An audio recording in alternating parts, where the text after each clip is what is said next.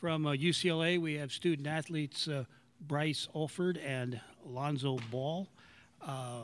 Gentlemen, welcome, first of all.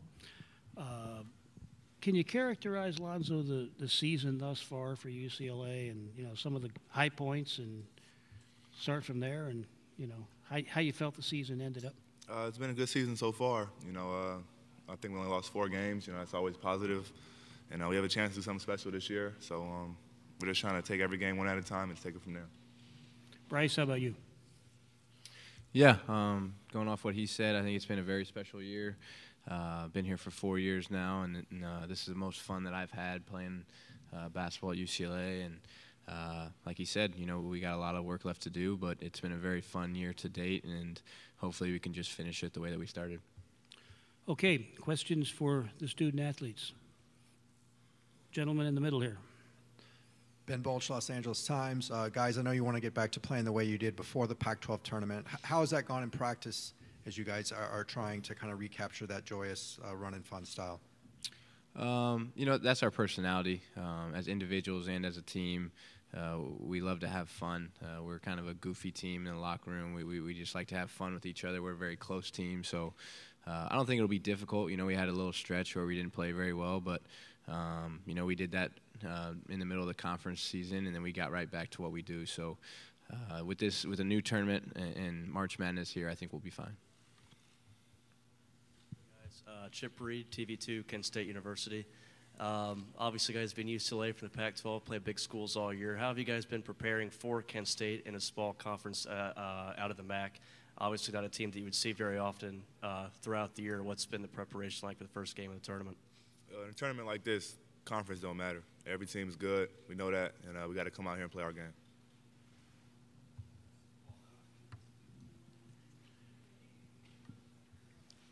Right-hand corner. Tony Harvey, Sacramento Observer. Lonzo, a year ago, you were in this town, playing with your high school team, and you won the state championship with your brother. How does it feel, to transition from one year to the next year, being into another tournament, and probably a more impactful tournament? Yeah, it's a great feeling. This year, obviously, the stakes are bigger, being that it's college instead of high school. But anytime you have a chance to go out and win a championship, it's always a blessing. So I'm just thankful for the coaching staff, thankful for my teammates, and just excited to see what we can do this year. Josh. Josh Peter with USA Today. Lonzo, what were your thoughts when you heard that your father had said that he could have killed Michael Jordan 101 in his heyday? And what would you tell people who might speculate this has become a distraction for you or the team? He's been like that my whole life, so it's nothing new for me. Y'all just got a camera in front of his face now, so y'all seen it for the first time. But to be honest, he definitely thinks he can do that. He's bigger than him, so I feel that he can just back him down. That's his thinking process. So, he's never going to change just for the camera. He's been the same his whole life.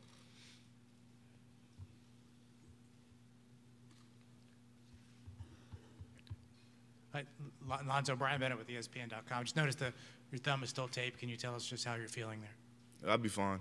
Just a sprain, easy to play through. Joe. Davidson, Sacramento. Can you take your dad out there in the front yard or backyard? Yeah, he's old now. Back in the day, no, he was too big, too strong. But I think now, once we get up and down a little bit, he'll tap out. Duke in LA Daily News. Bryce, when you guys talk about run and gun, kind of this up-tempo offense, it doesn't seem like it's suited for a guy like Thomas, 7 foot. What does he do to be able to fit into that system, even at his size? Well, just because he's 7-footer doesn't mean he can't run. He moves very well for his size, and he's in as good a shape as all of us. So he's adapted his game a little bit to our style, but he's one of our best shooters on our team. So he spaces the floor for us really well, and he does a great job of screening. And we give him the ball in the post, and he does a good job there. So it might not be his exact style, but he's fit in really well to what we do. Bryce, Pac-12, 4 teams, 1 number 2s, 2 number 3s, and 1 number 11, USC.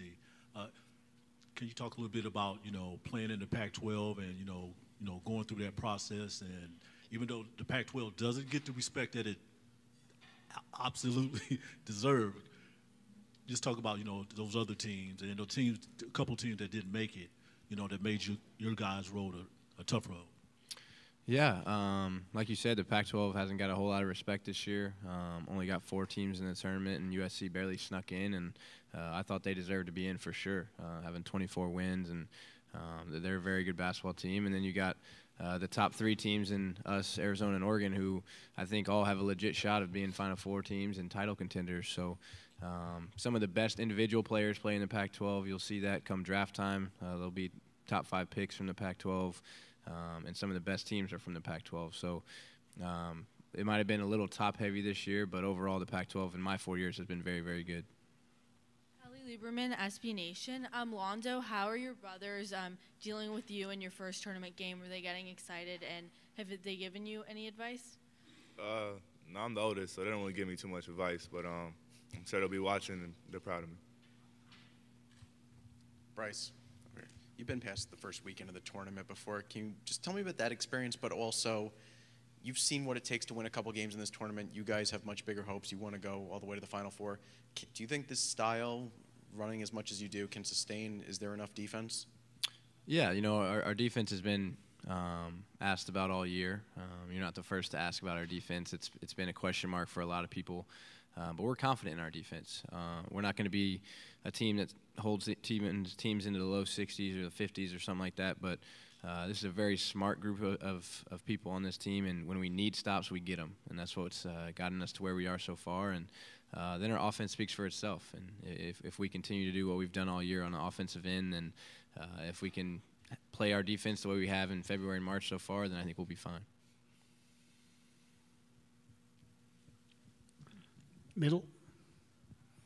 You guys literally had the last tip-off of the first round, and the game's on True TV. Do you guys find that a little bit odd? I mean, you're a 3 seed. You did some great things this year. You only had 4 losses, and it feels like you're kind of playing in the shadows of this tournament a little bit, at least to start. To be honest, I haven't really thought about that at all. We don't try to focus on our TV exposure or what people are saying in the media. We just try to go out and focus on Kent State right now. So we didn't get to choose our time of where we play or who we play. We just go out there and try to do what we got to do.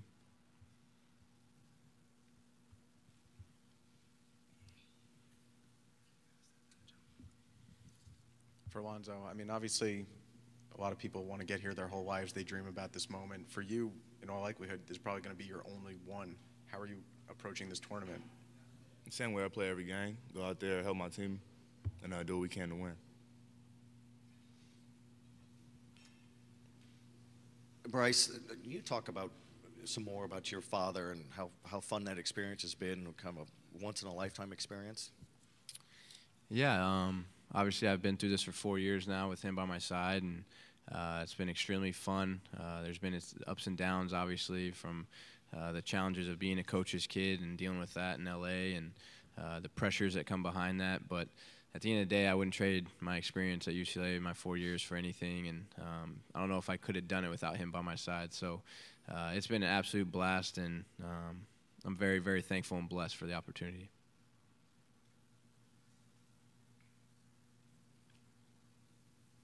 Any further questions?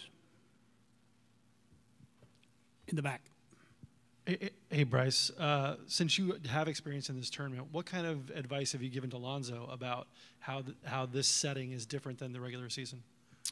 To be honest with you, I don't have to give too much advice to Lonzo. He's a very smart basketball player. He knows what he's doing out there, and he does a great job of not letting pressure get to him. Obviously, with who he is, there's a lot of pressure that comes behind just the name that he has in college basketball. So he hasn't let that get to him all year. And if anything, I just give him little snippets of what I've been through in the tournament. I've been to the Sweet 16 twice, and just to treat it like every game. And you just heard him say that. So he's got his head on straight. I don't need to tell him a whole lot.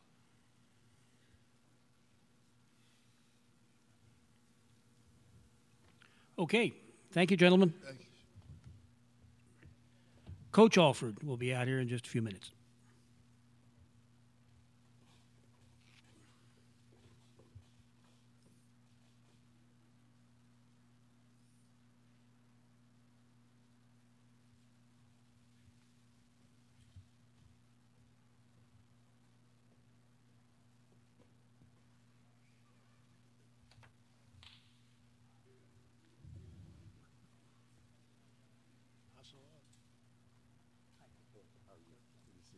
see you, Doug.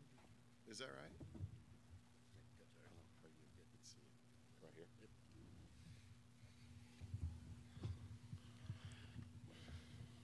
Okay, we have now Coach Steve Alford, UCLA, 4th year with the Bruins, 26th year overall as a head coach, and owns NCAA tournament wins at 4 different schools: Missouri State, Iowa, New Mexico, and UCLA. Coach, welcome to Sacramento. Thank you very much, and we're excited to be here. Little injury update. We got TJ and Lonzo are back as near to 100%, I think. Unfortunately, on Tuesday, EK sprained a foot, so he's kind of day to day. He's getting treatment now. He's been getting treatment since Tuesday, so he's a little day to day. But other than that, we're very healthy and very excited to be here, and looking forward to the tournament. Coach, could you review your season a little bit? You had some very big wins and some very big highs this year. Well, we did. We've been very consistent, and that's what I've liked about this team. The team's been so consistent from day one, really all the way back to Australia. We lost a game in Australia, and that was probably the best thing that happened to us. Pro team beat us over there, and the guys, I think, got very close to one another at that point, and that was in August. We got back. School started in late September. Practice starts early October. Now we're 95-plus practices in and 33 games in, and we've had a lot of consistency to go through our schedule. And we've won at the Pac-12 champs place. We've won at the SEC champs place, and we beat the Big Ten champ as well at our place. So we've had some very good wins, some key wins. We've lost 4 games on the year to 3 teams, and yet we've avenged all those losses. So to be at 33 games in and starting the national tournament, knowing that you've beaten everybody on your schedule, it speaks volumes of what these young men have been able to do, because that's not easy to do. Okay, questions for Coach Alford, and please state your name and affiliation. Ben Balch, Los Angeles Times. Coach, is your expectation that EK will be able to play, or is that still kind of up in the air? It's up in the air. I mean, it's day to day. He's got a sprained foot, and each day it's gotten better since Tuesday, but it'll probably be a game day decision. We don't play till 7, so we'll have to see how things go today and tomorrow. Coach Alford. Yes. What do you know about Kent State and playing these type of teams, these lower seeds? Because you didn't have a lot of experience, in your college career and your coaching career playing lower seeds. Right. I probably know a lot more about the Mid-American Conference than most of our guys. As I grew up 20 minutes from Ball State in Newcastle, so I followed the Mid-American Conference for a long, long time. I have a lot of friends that played in that league. In fact, Eddie Schilling, who's on my staff, played at Miami, Ohio with Ron Harper, had a great career there. So I know about the conference very well, and winning 9 out of 10 at this level is not easy, and they've been able to do that. And they've won it, continuing to fight, sometimes ahead, sometimes behind, but it's going to give us a look that we haven't really seen in a while. Pac-12 usually is big, and there are a lot of 4-guard lineups out there against Kent State. So we got to kind of go back to a way we were playing in November and December as far as the style that was being played against us. But Hall's a terrific big inside. That's a handful. He leads them in just about every statistical category. That's not easy. I think Walker and Edwin are special guards, and they surround them with guys that really understand how to play. So it's a team that's hot. It's a team that's playing very, very well, and they're going to play a little bit differently than what we've been accustomed to just because of playing a lot of 4-guard lineups. We don't see a lot of that in conference play. Steve, Joe Davidson, Sacramento Bee. How fun has it been for you to coach Lonzo Ball and also to coach your son over these years? He just said that he's had a great time with you. Yeah, it's been a blast. I've said it. I've said it since coming to Westwood. It's a blessing. It's an honor. It's such a privilege to be there and to be able to coach there, and let alone be able to now go through 4 years with Bryce. First with my oldest son Corey, 2 years at New Mexico, and my last 2 years there, and the success we had. And then the first 2 years we went to Sweet 16s, won a Pac-12 championship while he was there. So that was fun. Now he's a video coordinator on our staff, so he's a part of it. And now Bryce, with what he's been able to do, probably as critiqued and as evaluated as any player that's played at UCLA in a long, long time. And he knew right from the beginning that's what being a coach's kid's all about. I was a coach's kid. But I was a coach's kid at high school level, not at the collegiate level at UCLA and Los Angeles and the tradition-rich place like UCLA is. So very proud of him from a coaching standpoint of seeing how he's evolved and gotten better as a player each and every year. Very proud of him as a father of how he's handled everything. He's been unwavering. He stayed true to his beliefs. He's been a tremendous teammate, great leader, somebody that guys want to play with and want to be around. And those are things from a father standpoint of who he's grown as a person that we've had a lot of fun with. Sharing that as a family obviously is a lot of fun. And then Lonzo, Lonzo's just, not only is he fun to coach, I was a player first. He's fun to be on the same team with. Tracy Murray does our radio, who was a great shooter at UCLA, and I told him on a broadcast about 2 games ago, said, Tracy, if you and I were on this team, even at our age, we'd have a lot of fun shooting the ball with the way this ball moves and the shots that you get.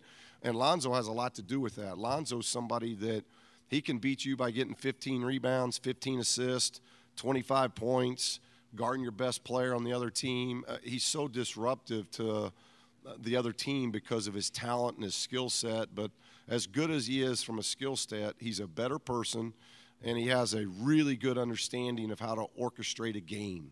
And those are hard traits. There's a lot of guys out there skilled, but to orchestrate a game, where's the ball got to go, who's got to get a touch, who's hot, what kind of stop we got to get now, who we got to guard right.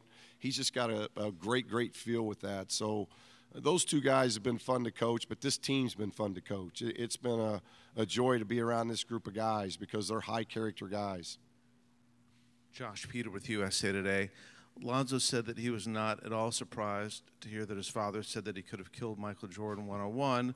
What did you think, and how would you respond to people who speculate this guy might be sort of a distraction or disruptive force of the program? Yeah, it's been no distraction at all to us, and a lot of that has to do with Lonzo, just who he is, and strong-willed kid. He's way beyond his 18 years of age. He's a special talent, both mentally and physically, and it's how he's wired. He's been built this way. He's been built for this. That's why I'm excited. I can't wait till 7 o'clock tomorrow night, to where we can tip this thing and get this tournament underway, because this is what he's been built for. This is what he's been wired for. And I think the 33 games we've been through, plus the practices, this team has kind of been building towards this. Doesn't mean it's going to be ultra successful, but I do like coming into the tournament the way we are with the group of guys that we're going into it with. These are the guys I want to go into battle with. And obviously, Lonzo's a huge piece to that. Mark Wicker, LA Daily News. Steve, according to the stats, the new stats that you see all the time now, teams with high tempo don't fare as well in this tournament as the teams that try to slow it down. But you've been able to run pretty much when you've wanted to most of the year. How do you do that against a team that doesn't want to run with you? Well, we got to be true to who we are. I thought in the Pac-12 tournament, it was the first time that wasn't, not only was it not our tempo, but our offense was not near as good. Our efficiency all year long, we've been pretty much the #1 offense efficiency all year long. We've had staggering numbers like 122, and the benchmark's like 110. If you can have an efficiency of about 110, that's a really good offense. We've been at 122 for most of the year, and those 2 games in the Pac-12 tournament, we were at 100. So that was a drastic drop. Now what you've seen defensively, I think the 2 losses in a row, I think losing to Arizona at home and at SC got our guys' attention. Our defensive efficiency was around 105, 106. And those 11 games since then, we've won 10 out of 11, and our defensive efficiency's been at 96, benchmark being 95. So we're getting a lot closer to what we're wanting to do defensively. So I don't think it's so much about changing anything or doing something to whether it's Kent State or whoever it may be. We've talked about this week, just be who we are. Be true to what we do. The ball's got to move. I thought the ball stuck a little bit in Vegas. I didn't like our ball movement. I didn't like our screening and our spacing. We've been so good at that all year. And so that's what we've really gotten back to in the last 5 days. And then just continue to refine, kind of reboot what we're doing defensively. But I don't think you're going to see us doing something different to change tempo, because we have been able to win games with a slower tempo and keep the efficiency up. So if it is a slower tempo, that's not as drastic to me as does it change who we are. We got to stay who we are offensively and defensively. You really only have gone 8 deep most of the season. If Ike is unable to play, how will that change your rotation? And well, as you know, we've played 7 a lot. We've had, because we've gone really outside the last couple weeks, 3 weeks, we've had either Gigi out, Tom out for a while, TJ missed 2 games for us, and Ike's been in and out most of the season. So we've had plenty of opportunities, maybe 12-plus games, where we had a 7-man rotation. So we've got experience doing that. We hope that's not the case, but at least we do have something that we can go back on to, look, we've played. We got the opportunity to go 4 guards because those 4 guards are special. So if we have to play some more 4 guards, we've been able to do that when we've had a 7-man rotation. So we got to wait and see how Ike does over the next 24 hours. But if by chance he's not playing, we've had success playing 7 guys. Coach Mark Billingsley, Manhattan Mercury. 2-part question. When and how did you hear about Crean at Indiana's firing today?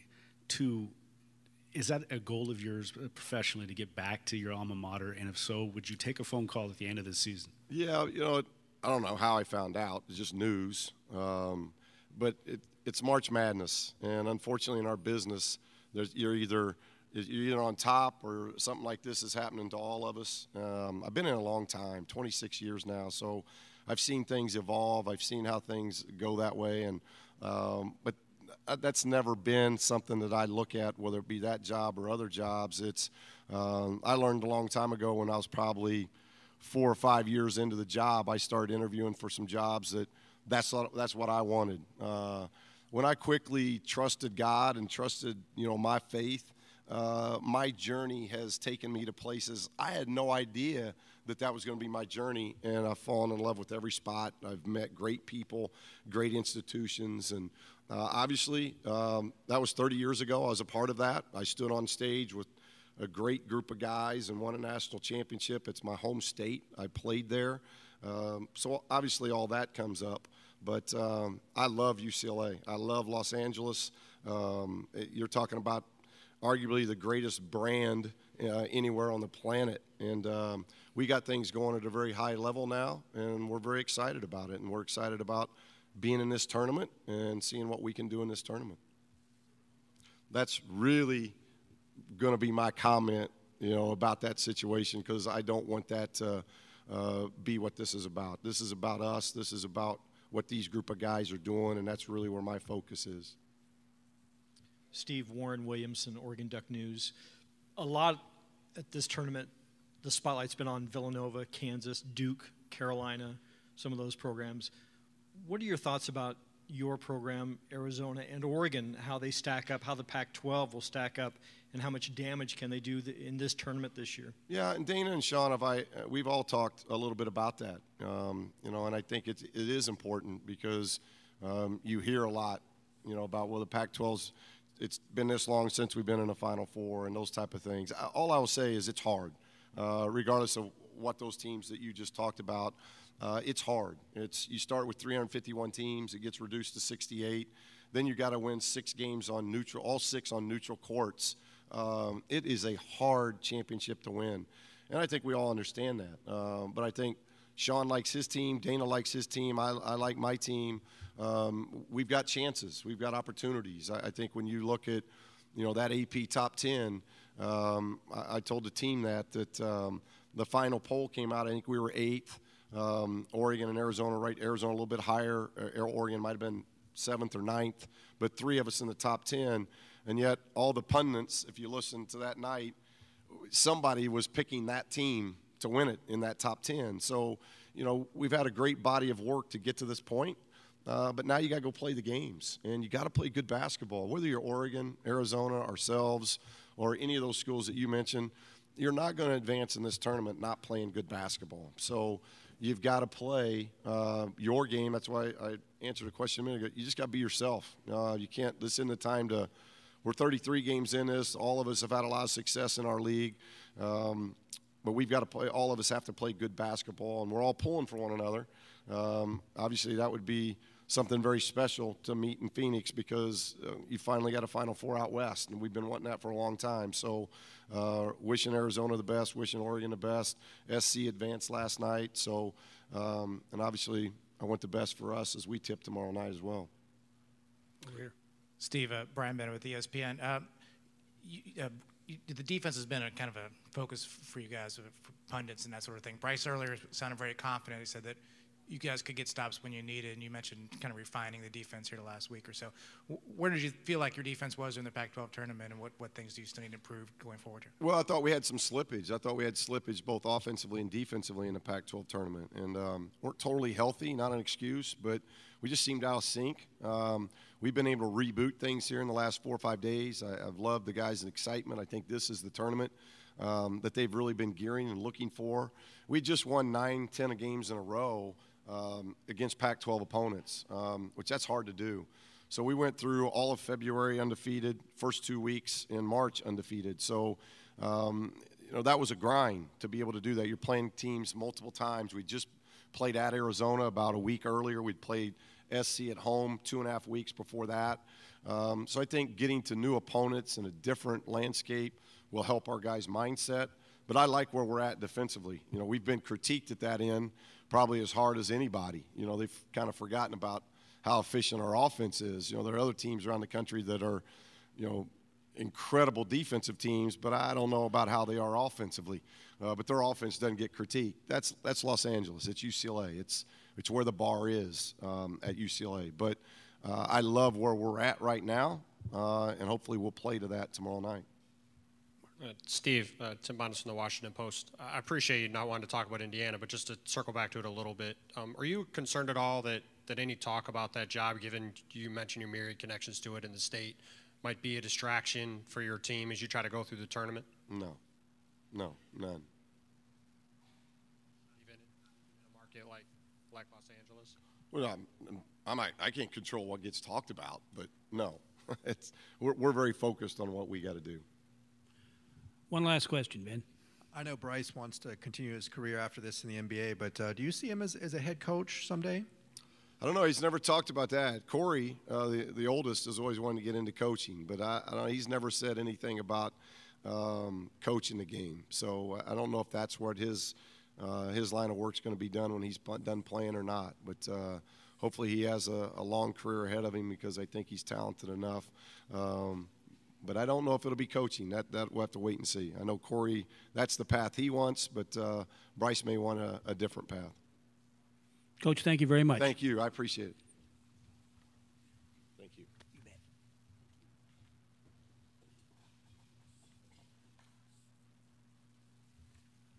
Kansas State will be next up.